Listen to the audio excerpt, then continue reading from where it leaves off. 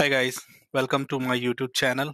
In today's video, I'm gonna talk about Azure functions and how to create the Azure functions using the Queue trigger. If you are interested to this topic, please stay till the end of this video. I will promise that I will share a working example on how to create Azure function using the Queue trigger. So let's get started.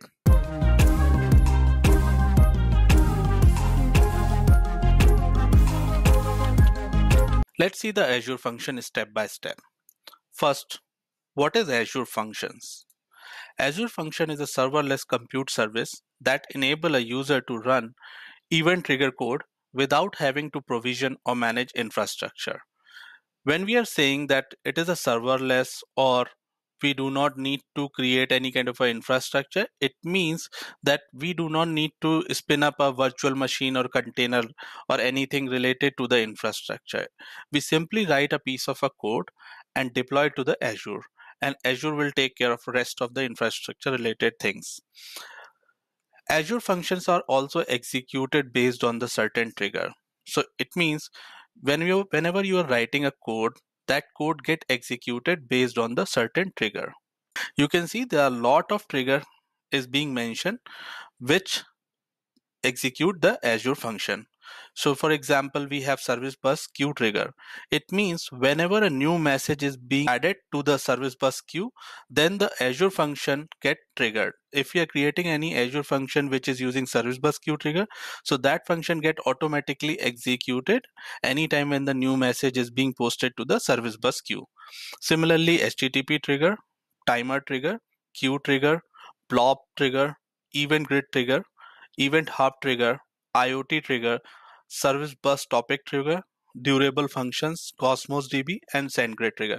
So there are a lot of triggers which you can use when you are creating an Azure function. In this demo, we are going to see how we can use the queue trigger and create the Azure function. So what we are building in this demo, we need to create an Azure function using the queue trigger, which basically reads the message from the queue whenever a new message is being arrived and pass it to the REST API. What you guys think?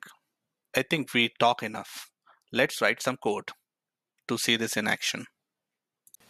For creating an Azure function, there are different options available.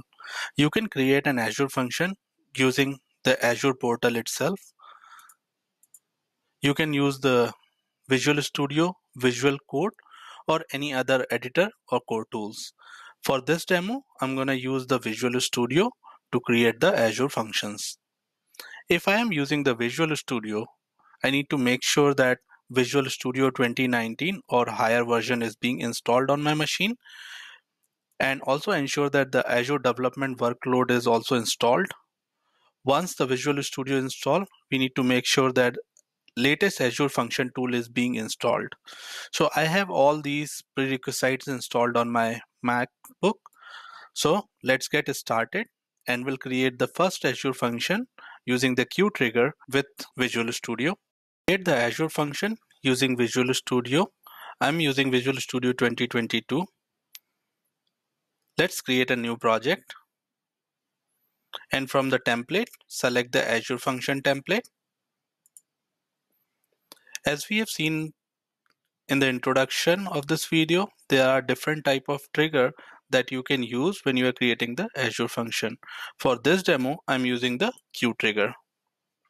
Let's define the function name. As this is a function, so I'll start with name with func, but you can name it depending on your naming convention.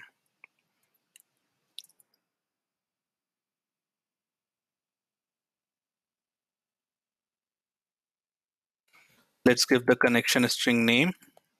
Give con str name.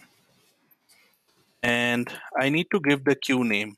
To get the queue name, navigate to the portal.azure.com, select your storage account, navigate to the queues, select the queue where your message gonna post it. Click continue, click create.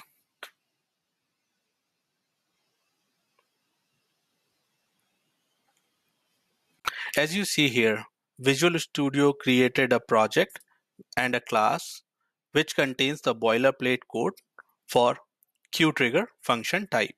Build the project to make sure that there's no build error in this.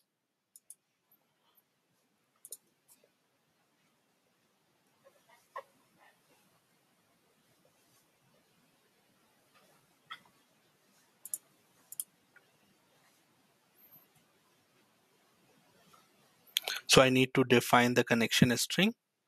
So I'll copy this, navigate to the local setting, and let's define the connection string of Azure Queue Storage. And I need to get the connection string. To get the connection string, navigate to the portal.azure.com, select your storage account, go to the access keys, and click on show keys.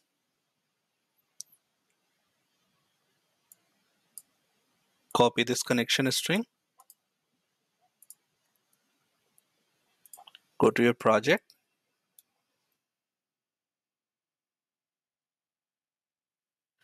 and paste your connection string here in the local setting.json. Now we are all set. Before executing the function, let's build the solution. To make sure there's no build error, I see everything is built successfully.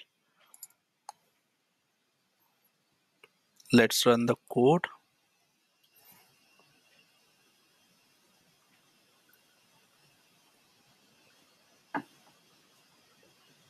My function is running and start listening the queue. So whenever I post a new message to the queue, this function will get triggered. So let's try. This is the test message to check Azure function.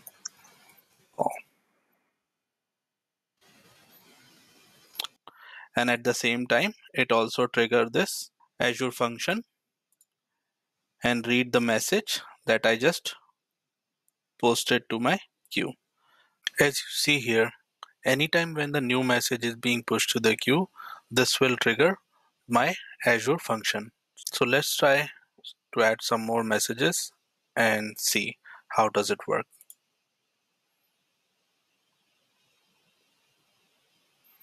If you see, when the new message is being added, this will trigger my Azure function and pass the message body to the function.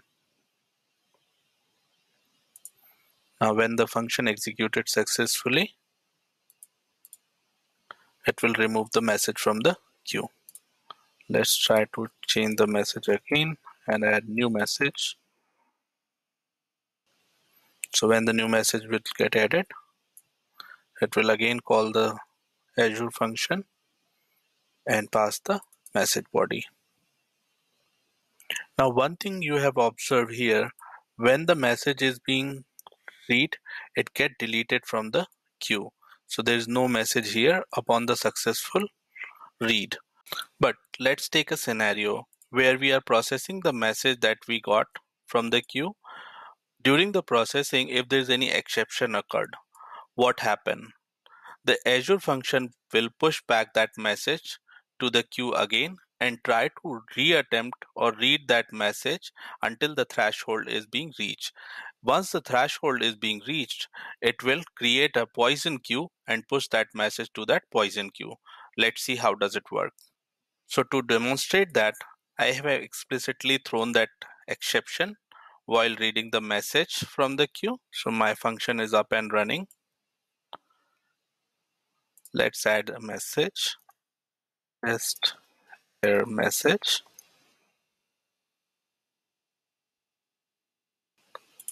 So if you see here, just try to read, but there's an exception occurred. So it try to keep pushing back that message to the queue until the certain threshold is being reached. Once that threshold is being reached, it moved the message to the poison queue. So now if I go back and refresh, I can see a new queue has been created with the suffix of dash poison. See where we are so far. We have created a new Azure function which read the message from the Azure Queue Storage. Now the next part of this demo is to call the REST API through our Azure function. So whenever the new message gets posted to the Azure Queue Storage, our Azure function will read that message and pass it to the REST API. I'm going to use one of my testing application. So basically this testing application has a post method which accepts the weather forecast model in the request body. And I have to create a logic to save the data into the Cosmos DB, but that's not for this video. So I'm going to cover in the next video how to save the data into the Cosmos DB. But for now, I'm just calling this post method from our Azure function and pass the message of type weather forecast. Let's jump into the Azure function and then we can write the logic to call the REST API. Let's write the code first and then I'll walk you through the step by step.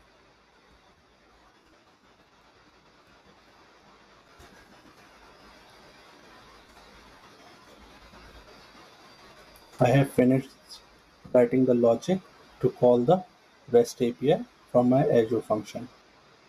Now here you have seen what I have done. I have created a model of weather forecast because my REST API is accepting the weather forecast as a request body. So what I'm gonna do when I'm passing a message to my Azure Queue Storage, I'm passing the message of type weather forecast.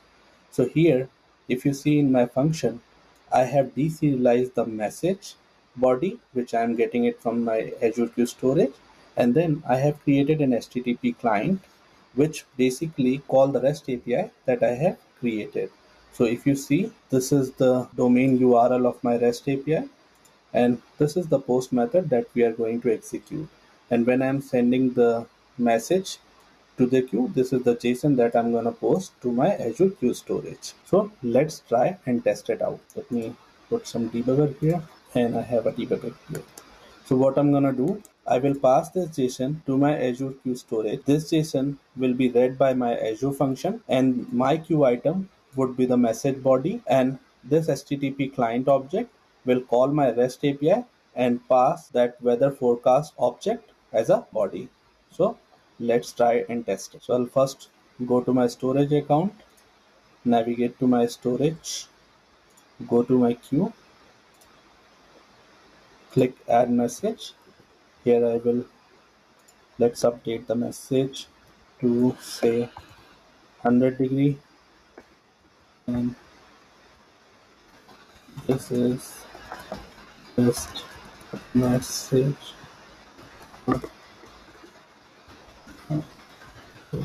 Once I click OK, it will trigger my Azure function. So as you see, my Azure function is being called and this is the summary text that I have added when I'm adding a message to my queue. So I can see the updates properly coming to my Azure function.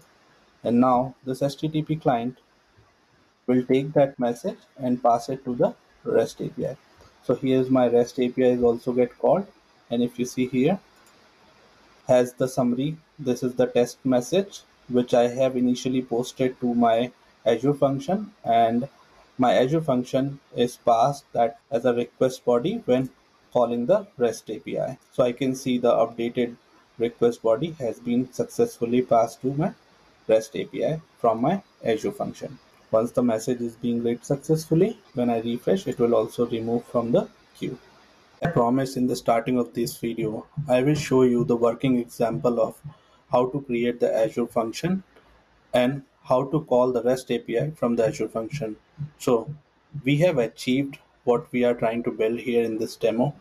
Hope you like it and it helped you to understand how easily you can create the Azure function with QTrigger. If you like this video, please hit the like button and subscribe to my channel. If you wanted to know about how to send the message to the Azure queue or about the background service, I have added the link in the description of this video. Please check it out. Thank you. See you in the next video.